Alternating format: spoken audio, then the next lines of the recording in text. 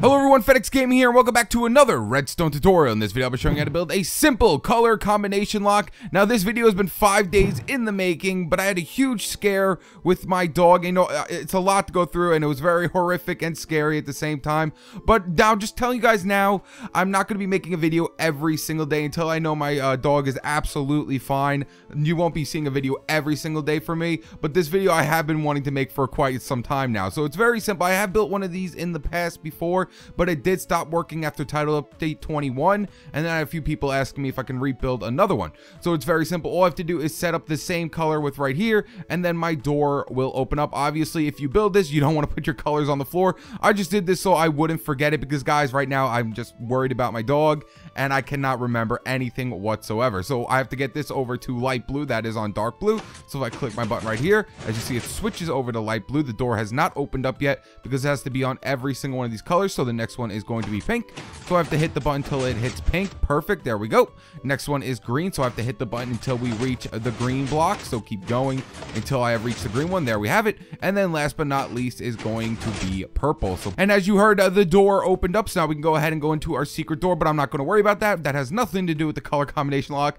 And then of course, if I just move one of these blocks out of the way, it will reclose our door up. Now you can hook whatever you want to this. You don't have to hook a Jeb door to it. The input's right over back here, but let's go ahead and just look at the redstone really quickly. Here is all the redstone for it. It's a very simple circuit. All it is a bunch of pistons pushing around blocks, and then we have it set up so only the first block pushes over the blocks, then the rest will just keep pushing them. That is why it is so simple to build. And then right here is your output to whatever input you want to put it into, a door, just whatever you really want to put it into. Over here, it's just into a redstone lamp. But let's go ahead and start building this thing. Also, just a heads up, guys, before we get into the whole entire building process, this doesn't have to be only 4 colors. You can make this thing go up to 14 long, but I don't know why you would want 14 different colors for your combination lock, but this thing can be extended out. All right, guys, so I'm going to show you how to build up to 4 right now, but of course you can just extend it out. It's very simple to extend it out, but for 4 of them, you are going to need a 5 by 7 spacing, and you're also going to have to dig down too. Now, I'm only going to be giving you the resources for each individual one,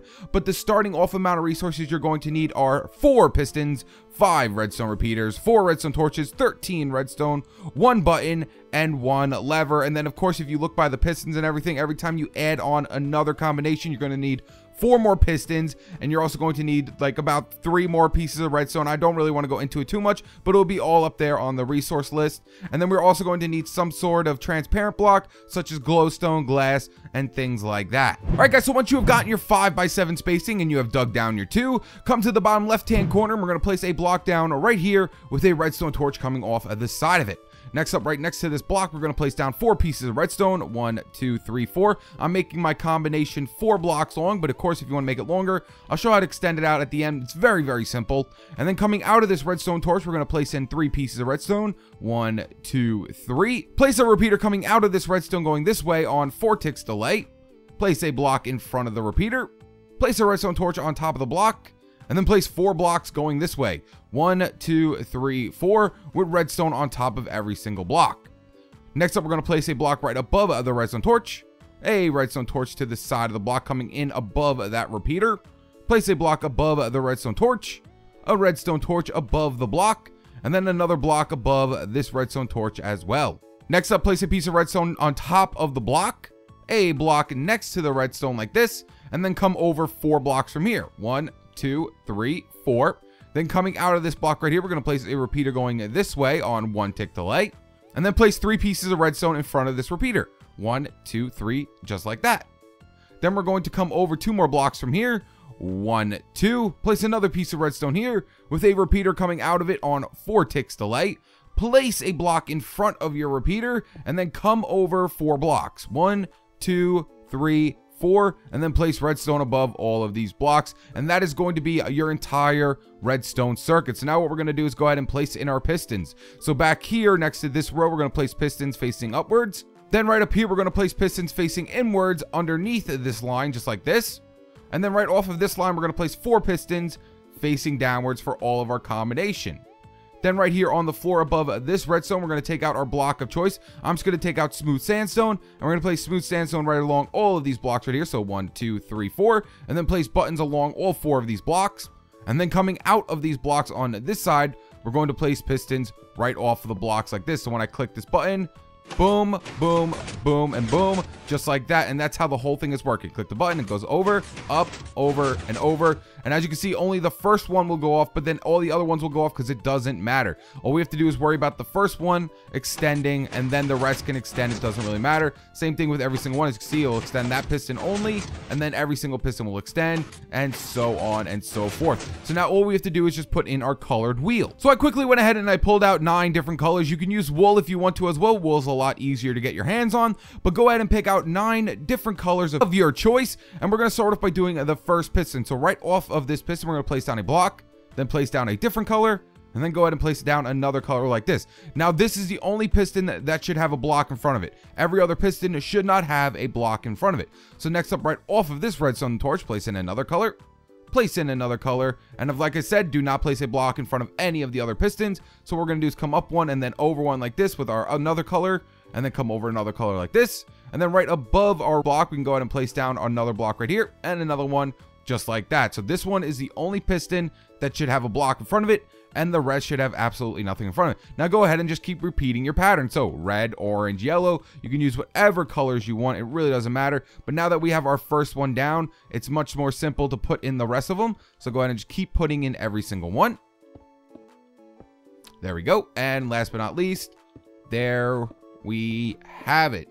Now what we're going to have to do is figure out what color you want your combination to be. So now we're going to go ahead and put all of this away and go ahead and take out your glowstone. You can use glowstone, glass, things like that. That's another thing. If you don't want to make it look like there's glowstone here as well, you can just use normal blocks. You don't have to use colors. You can go ahead and use, let's say you want to use stone, grass, cobblestone, things like that. These ones would actually be a lot better to use because you need to use a transparent block for this section. So you know what you could do? You can also use a staircase as well, and that transparent block will make it so it can't pick up the signal, and also no one will notice glowstone inside of a line of color. So if you want to, I'd highly recommend just building it out of normal blocks, but the colored blocks do look a lot better. So now you can go ahead and just keep flipping around your wheel until you figure out what color you want to use. So let's say I want to use dark blue. That's it. Right here is where our colors are going to be. So let's say for the first one, I want to use dark blue. So what I'm going to do is I'm going to swing back here, break the block right across our dark blue block like this, and place in a piece of glowstone like that. So that's going to be my first combination. Now for my second combination, let's go ahead and keep flipping it around and see what I want to use next. So let's say I want to use let's use a lime green for this one. I'm going to go all the way around until I find my lime green block, and there it is. So I want to use a lime green for the next combination. So I'm going to swing back here, and then the block right across from our lime green block, we're just going to break it and place down our transparent block. Like I said, I'm going to be using a glowstone. You can use glass, just things that cannot pick up a redstone signal. And now let's see, what's the next one I want to use? I'm not going to use any of the same colors because that'd be kind of cheesy. So we're just going to keep going around until I find the right color. Do I want to use yellow? No, I don't want to use yellow. Let's use orange. I do like orange. Okay, so we're going to use orange for this one. So all we have to do is break the block across from it and place down our piece of glowstone. And then last but not least, let's go ahead and just do one right away. Let's just do purple. There it goes. So I'm going to break this block and place in my glowstone. Now we're going to have to go in and go ahead and place in just a few more pieces of redstone in here, and we'll be completely done. So right in the middle of your wheel, we're going to place a line of blocks right here, and then facing inwards towards your glowstone, go ahead and place redstone repeaters. Then right behind our redstone repeaters, place in more blocks, and go ahead and place in some redstone dust behind all your repeaters. Then we're going to come over here to this side, off the side of the block that has our redstone dust. So now these repeaters are on forever. Next up, swing to the other side right over here, and right next to our glowstone, we're going to place blocks down here and place redstone dust along all of these blocks. And now right here is going to be your input. If you hook anything to this, it will turn it on, it will turn it off, it will do whatever you like. So, you know, I'm just going to bring it right over here to the, like this. We're just going to bring it down right here. I'm not going to do a door or anything like that. If you want to build a Jeb doors are very simple to build. You can find an easy tutorial for them. And, you know, I'm just going to hook up a redstone lamp for this. Let's go ahead and take out a redstone lamp right here, and let's go ahead and just hook in two redstone lamps like this. So now this is my combination. I already have my combination put in. You're completely done, guys. You don't have to stick around anymore. But if you place blocks like this right around your entire color and combination, it looks a lot nicer. I'm going to be using quartz for mine. So boom, there is our color combination lock. And of course, if I just move one of them, the lights will come on because now our combination is locked. Because what happens is the repeaters can send power through our colored block. They cannot send power through the glowstone. So now it has power going through it, and the combination is no longer working. However, if I swing this one all the way back to, I forget the color, it's orange.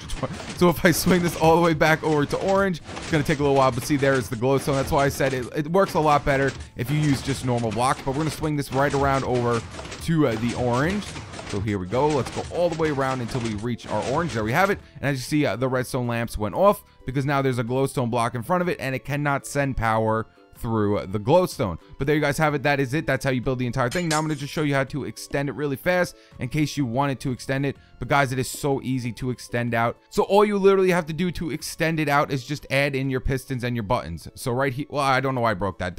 That did not have to be broken. I actually need that there. So let's say we want to place in another one here with a button, and then we come down here and place a piston on this side. So let me take out a piston real quick. Boom. And then we're going to come over here and place another piston facing upwards and place a piece of redstone next to it. Then we're going to come up here and place another piston facing outwards like this with a block above it, another piece of redstone here. And the same thing over here, place a block with another piece of redstone and then a piston facing downwards. And there you guys have it. You just extended it out. When I click the button, it extends everything and will retract. Oop, I almost forgot. Nope, I didn't finish it yet. We got to come down under here, break this block, and place in a piece of redstone. Now it is fully extended out. So if I click the button, boom, boom, boom, boom, and there you have it. You just extended it out. And of course, all you have to do is the same thing, guys, over and over again. So I'll just do it one more time. If we place a piston facing this way, facing this way, facing this way like this, not upwards, there we go. And another one here. Next up, take out your blocks and just place redstone right along every single one of your pistons like this. There we go. Place another one here, and then of course over here we're gonna have to place in our button, and then right underneath it place in another piece of redstone. And there you guys have it. You just extended it out a 6th time. Boom, boom, boom, and boom. So there you guys have it. That is how you build a simple color combination lock. If you enjoyed this video, make sure to leave it a like and subscribe. Stay tuned with my newest videos. All right, guys, peace.